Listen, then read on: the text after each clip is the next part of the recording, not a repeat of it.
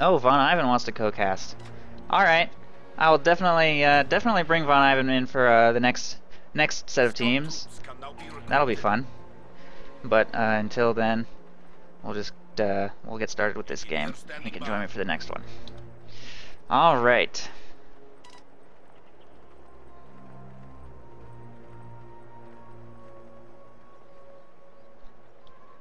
We do have combat engineers moving over here for the strategic point here, and we will note, of course, that the factions have switched. Lethal Pi and Easiest Pi now playing as Axis, and they're going to be playing as mixed Axis. We have Kuba Wagon being produced over here by Easy, who will be playing over Commando West, and Lethal Pi will be going with Double Grenadier start. Meanwhile, we do have double Soviets from Run to the Sun and Symbiosis, so no Americans, sadly, being chosen. Wow, Symbiosis already choosing the T-34-85 Doctrine. I can't remember what this one is called with the heavy mortar. It's like guard motor pool or something like that. Motor pool? Something with motor pool, I think. Run to the Sun, not choosing a Doctrine yet. He does have access to mechanized support, shock motor, and counterattack, so that's good. And it looks like Soviets are going to be able to control the right side fuel. Not a particularly hard push by Easiest Pi for these points over here. Instead, going to be setting up more here in the middle. We do have the Kuba Wagon moving over there. We have the supply half-track staying pretty defensive here in the back. We will have Grenadiers moving up over there on the left, and these Grenadiers moving for the strategic point, so that fuel will be going to the Axis. Looks like they're kind of just not going in particularly hard at any particular area of the map. Spreading themselves out, figuring out what a good, what their opponent's doing, finding a good location to set up that half track. We do have a scout car on the field from Symbiosis already, and he has spotted Easy's SWS. So that's going to be forced away. It's probably going to get some pretty good damage on it, though, which is a great way to vet up, by the way. Get some free veterancy on your scout car by getting those shots in at close range. Penal Battalion's hitting the field from Symbiosis, so that's always fun to see. They are quite popular these days, actually. Big changes to infantry combat have made them much better than they once were. I think they're a perfectly viable infantry unit. The only problem they have is that they don't have access to any long-range weaponry. It can only get the flamethrower, but it is important to note that the penal flamethrower can't explode randomly. That will never happen, and I don't know if that's a bug, but whether it is or not, it does make their flamethrower probably the best one in the game. Much more reliable than any American flamethrowers, which are all, or any faction's flamethrowers, which seem to constantly just be exploding all over your own troops.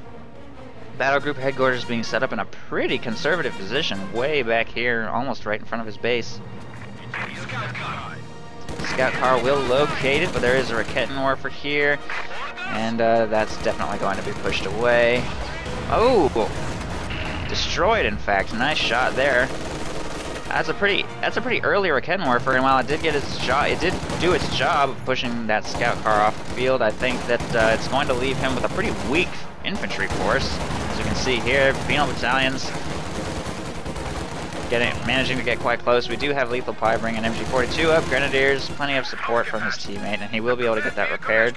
That's good to see, but unfortunately they are not quite able to hold on to this fuel over here, with conscripts moving up to decap the cutoff. Very nice. More conscripts moving across the middle, and that Kuba Wagon's a little bit trapped. I don't know if Run to the Sun has anti-tank grenades yet. It would certainly be a little early for that. Oh, unfortunately he was researching them, but they're not done yet. What a shame.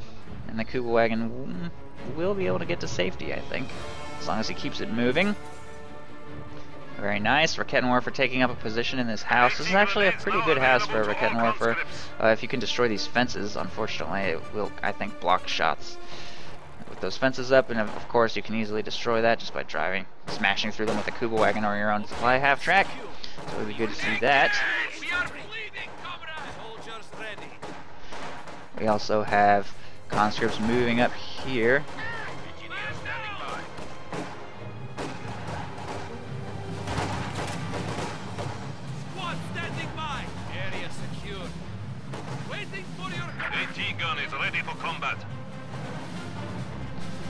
And Allies not quite managing to hold on to this fuel over here, but they do have control of this one, so it looks like the Allies have a pretty good hold on the map. Certainly doing very well for victory points, and the Axis are going to need to take control of some of these victory points. But at the very least, they have managed to get this fuel back. Looks like these Volks Grenadiers will be forced to retreat. We do have a forward retreat point being set up here, so Easy is really crippling himself through manpower, I think. Getting Rocket Warfare and 300 spent on that forward retreat point. I'm not sure that there's really that much benefit to retreating here.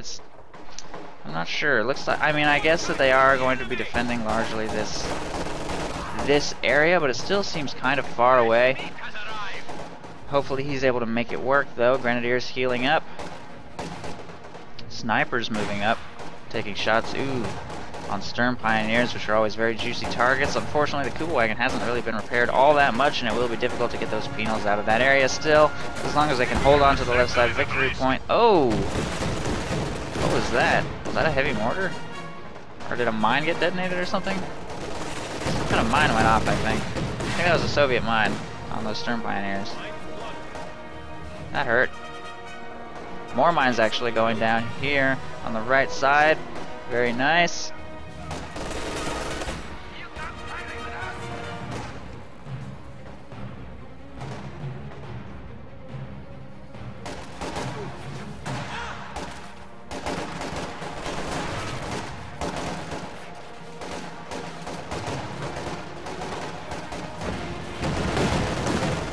Oh, that could be a really nice grenade. Ooh, he retreats just in time, doesn't lose any full squads. The bleed still is pretty good.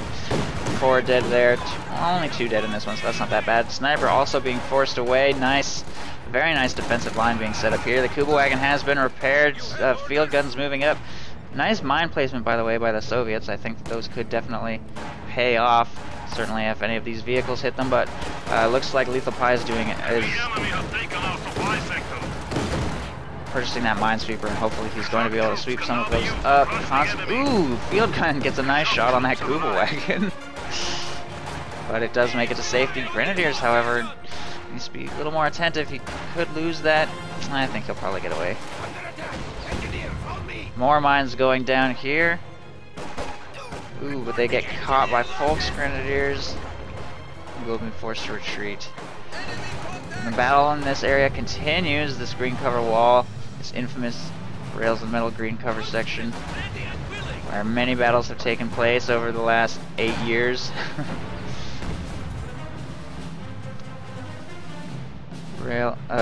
Conscripts taking up a position in the house there. These Volks Grenadiers will be pushed back. The field gun is actually moving back to a more defensive position. This mine actually getting detonated by those Volks Grenadiers on retreat, inflicting only 1 model loss, unfortunately, so that mine didn't really pay off. Kubelwagen quite badly needs repairs, but the Axis are doing pretty nicely for themselves, making a decent push back here for the left and middle, but if they can't get the clock under control, that will be problematic. If we take a look at tech decisions, we will see shock troops here from Run to the Sun. That's going to indicate somewhat his doctrine choice, shock motor. Shock troops usually means KV-8s and IS-2s, but not necessarily. See if he can make good use of that. We also have Symbiosis choosing, of course, guard motor quite a while ago, but he actually only has 5 units on the field right now. Possibly because he sustained some losses. I know his scout car did go down, and of course snipers are very expensive to maintain and purchase, so that certainly will have something to do with that. And if we take a look at Easy, we will of course see the Sturmoffizier and Panzer Fusilier, so he has chosen breakthrough tactics. We'll be going for the Jagd Tiger, presumably, and if we take a look at Lethal Pi, we still actually have no doctrine selection. He's the last player to select a doctrine. Could be Spearhead. In fact, if he chooses Spearhead, then that will mean that they've chosen the exact same build that their opponents just did, which is Jagd Tiger and Tiger's Spearhead and Breakthrough Tactics. Nice assist shot going off on that 222, but it looks like it will get to safety. Very nice push by these penal battalions, but unfortunately I don't think Symbiosis has the munitions to do... Oh, maybe he does. That is going to be 2. Oh, field gun repositions. Very nice. It is in position to finish that battle group headquarters. 1 more shot, possibly? Yes, there it goes. What a great push by those penal battalions. And I know Red X-Wings is probably really enjoying this match. He loves Beetle Battalions, and he loves to see satchels going off on on the battle group headquarters, so he's probably very happy to see that. So very nice push by the Allies to quickly and efficiently take out that battle group headquarters in a very nice coordinated assault. Snipers moving up as well, taking shots at these Volks Grenadiers. Unfortunately. Ooh, that was a nice mine. That mine actually killed the Sturm Officer, forcing a retreat from both squads. Ooh, that was not so nice of a mine, inflicting only one model loss on those Fusiliers. Could potentially snipe the remaining model on the retreat here. Oh, more mines getting detonated on retreat. Sturm Officer does go down. Snipers inflicting heavy losses. What a bad state of affairs for the Axis. Yikes. The Allies are really executing these attacks quite well. Stuka hits the field. It is moving up. So hopefully that will be able to bring the Axis back into this game a little bit. We'll see what he's able to do. More mines getting planted by Symbiosis. Man, he's just planting those all over the place this game. And we actually have a T-34 about to hit the field as well, and unfortunately with the Axis so behind, that T-34 is going to be the perfect counter to that Stuka. If he just dives straight into it, he'll probably kill it, no problem. We do have a bit of a Gren Blob over here though from Lethal Pi. Hopefully he's able to push back these shock troops, but snipers are going to do some pretty nasty harassment, I think. Combat engineers moving up over here to retake some territory, do some harassment.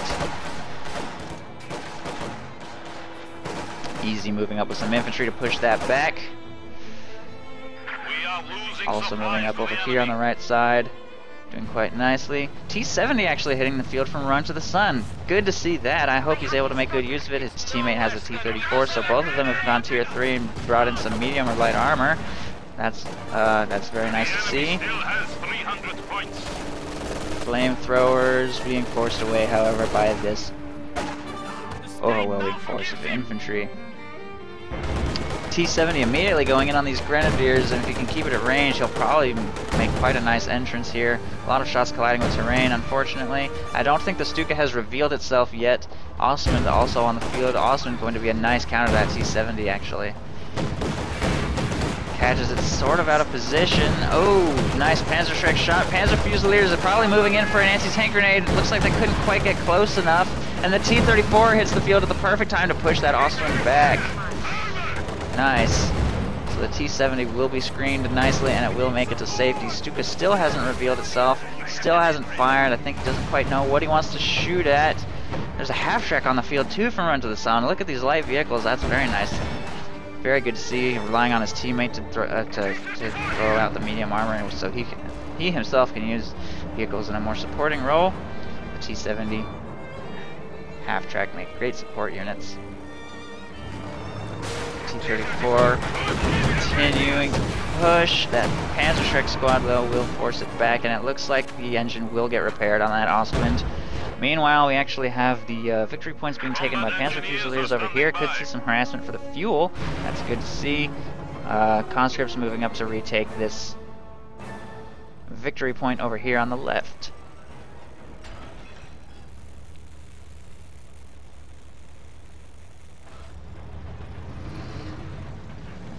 T-70 also getting repaired, and we will note that some fuel caches have gone up here in the back. No heavy mortar being purchased by Symbiosis, so it looks like he's just going to be utilizing this faction maybe just for self-repair marked vehicle and the T-3485s, but of course until he has access to those, he will be relying on T-34s.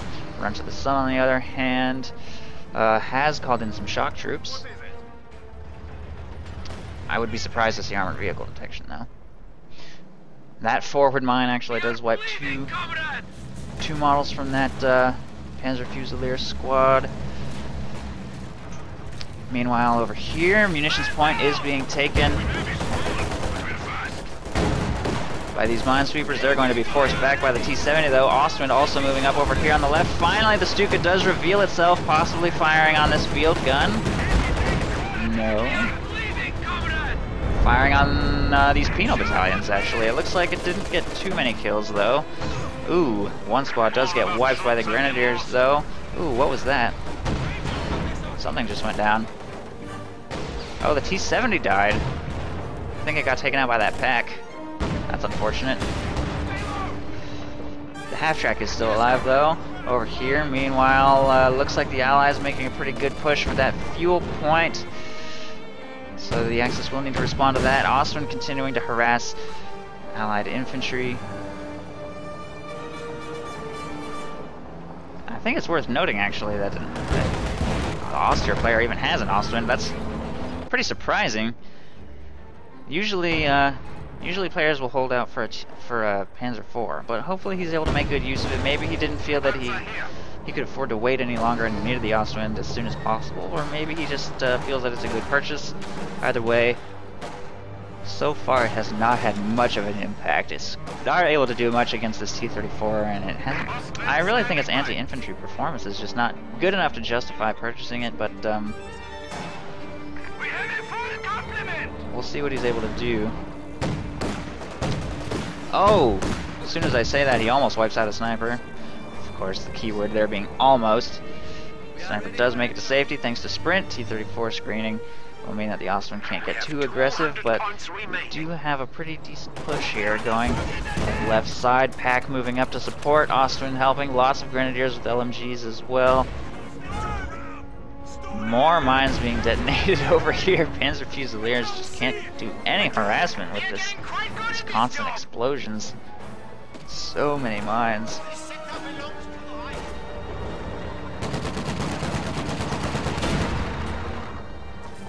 Folks Grenadiers getting some free vet against that half-track.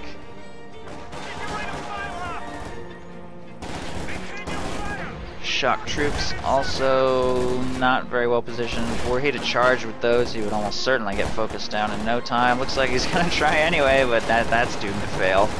There's no way, no way anything's gonna happen there. Two of them go down.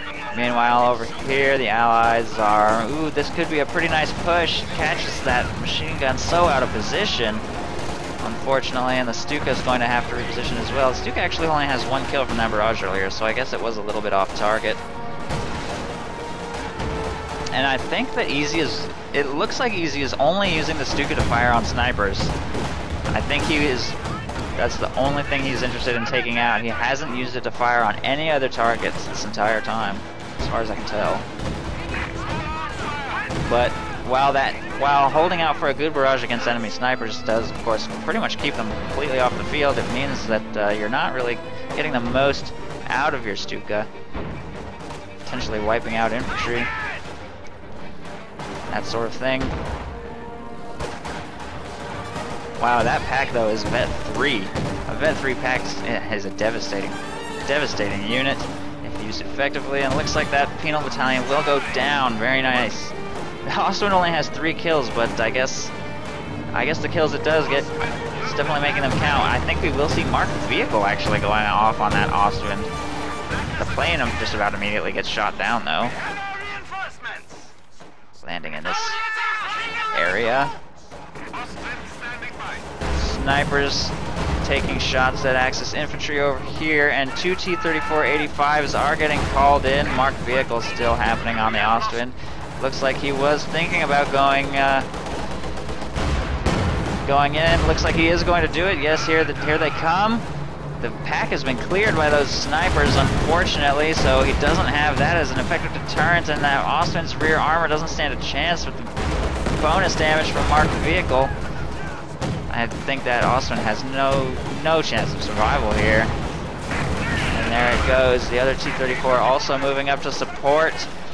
These waves of Allied medium armor are going to be very difficult to stop now.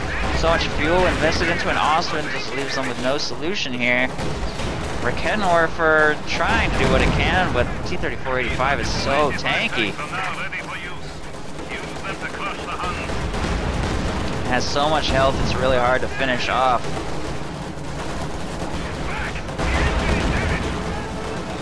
Lots of Panzerfausts and tricks going off, though, trying to do what they can.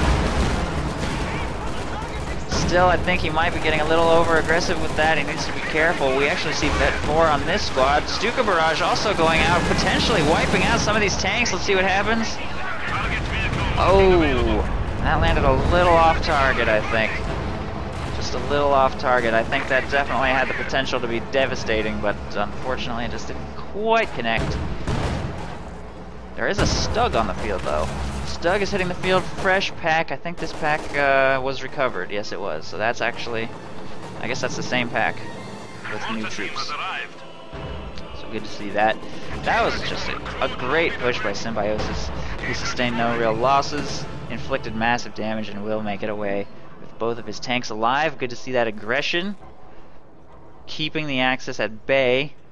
Unfortunately, the Stuka did not get spotted. That being said, the Stuka hasn't really done much this game. The fact that the Allies know it exists is going to affect their behavior, but really it just has not quite managed any great barrages. One good barrage on those snipers could be game-changing. One good barrage even on just a significant allied blob. AT weapons, anything really. Unfortunately, it just hasn't happened. Sniper taking heavy damage, almost goes down. It actually forces a retreat. Stug does have a machine gun upgrade. It would take a miracle, I think, to finish off one of those, though, and he doesn't quite get his miracle. 120mm mortars are now available for deployment. Maxim in the house here. If we die, you die. Could potentially be a juicy target for that Stuka. Supply sector under attack. Need to drink more coffee. The sector has been cut off. Stayed up too late last night killing orcs. Symbiosis already has those tanks fully repaired. Wow. He is going to continue to bleed those grenadiers. The Stug, I think the Stug is potentially a good choice. It's going to be micro-intensive though. T-3485s, of course, just in massive numbers can overwhelm Stugs quite easily. And it comes down to the usage of target weak points and positioning. Lots of fighting happening over here, and we actually have a T-3476 produced by Run to the Sun, so he has actually produced every single Tier 3 vehicle available to him. He's produced one of each, so let it never be said that Run to the Sun does not utilize combined arms. He has a very diverse army this game. Maxim, field gun, one of every Tier 3 vehicle, one shock troop squad, and some conscripts, so... That's a beautiful thing to see, and now an ISU 152 hitting the field, so very nice diversity in Run to the Sun's army. Symbiosis, on the other hand, is just a dirty sniper spammer. snipers into medium tanks. He did not utilize guards though, so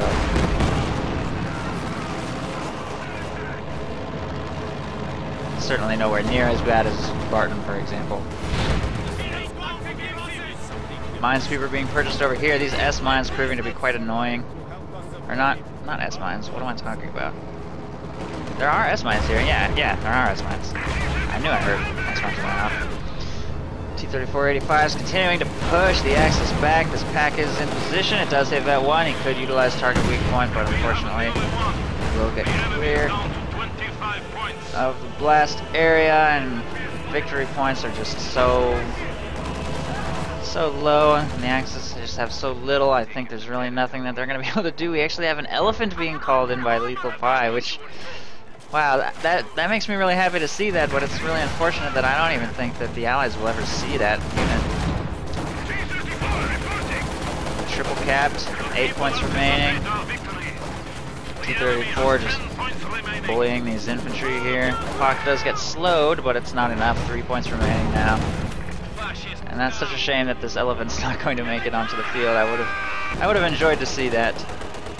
But that will conclude the game. So that is it.